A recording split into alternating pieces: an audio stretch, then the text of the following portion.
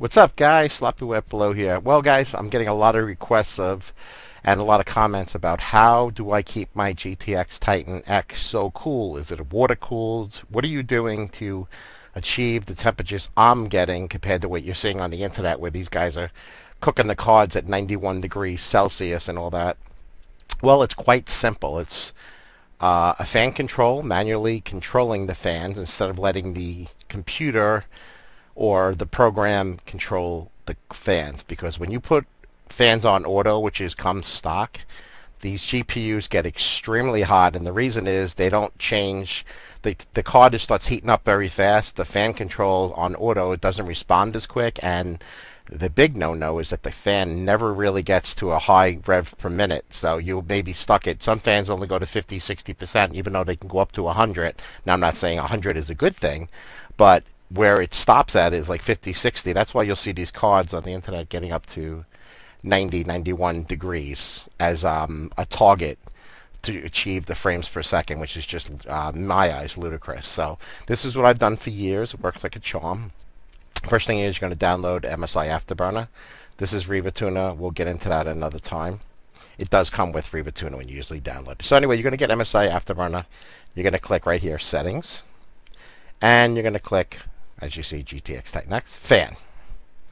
Now, this is how I do my parameters, and it's all up to you. So what you're going to see is milliseconds. So every 1,000 milliseconds, the MSI AFTERBURNER program is going to search to see, according to what the temperature is according to what my fan speed is going to go to.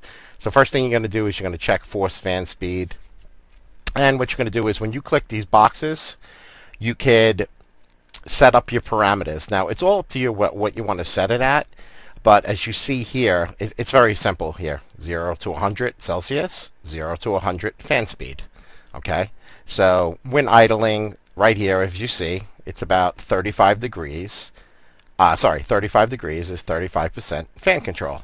As you see here, when it gets to 40 degrees, I have a 45% fan control. It's very simple. It's like using a graph. That's it. As you see here, this is just another bump up. When it gets to 50 Celsius, I got to go up to 50% fan speed. When it starts climbing, I start cranking the fan up even more. 55 fan speed for 55 degrees, and then as we go up 60 Celsius, 65% fan speed, and then I start climbing. When you start getting to 65 Celsius, I'm at 75, and so pretty much my fan will crank up more. If you've seen, pretty much my fan stays about, when I've seen about 70 tops, 71% fan speed, and it's maintaining temperatures. The highest I've seen my card get so far is 70 Celsius, 71 Celsius. It's the hottest. It's pretty much staying in the 60s, mid 60s to high 60s. But that's, 25 degrees colder than cards that are on the internet. So this is how I do it. I like it. And that will give you the desired temperatures and keep your card healthy compared to frying it, which, let me tell you, watch your degrees when you leave it on auto and you start gaming for a while. You're going to definitely see the stress levels take over, and you're going to see your card climb up into, mid 80s, 90s Celsius. These, a lot of targets on Precision X, which is another program, you'll see that they'll leave it as 91, 92 Celsius, and to get the desired frame rate. Okay, and also I'm going to teach you guys, here's the overclocking aspect of it.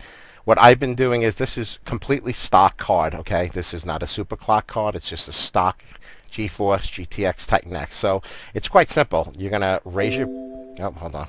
Get off that. You're going to raise your power limit to 110%.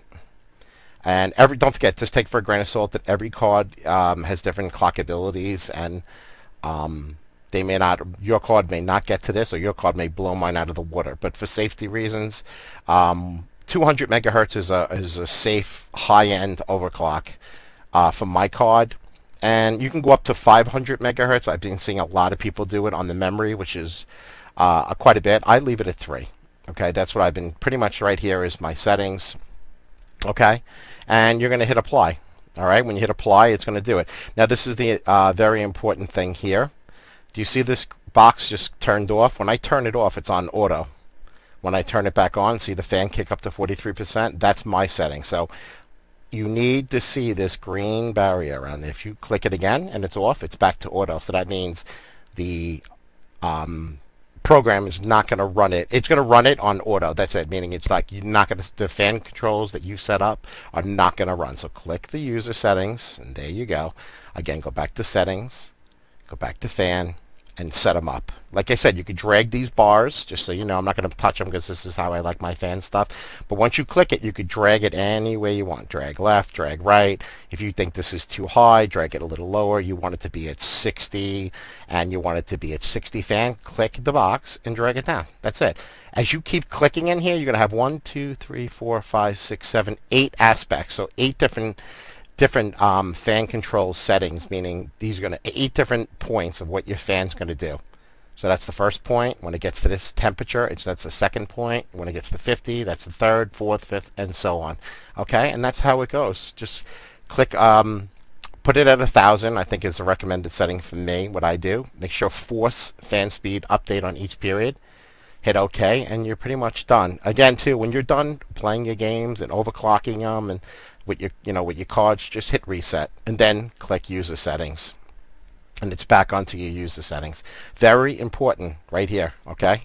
Because if you clock up your card like an animal and you don't put the user settings on, your card's going to get extremely hot. Now, that goes according to the 780 Ti, any card you get. So that's how I keep my fan at settings, and that's why my cards run cool.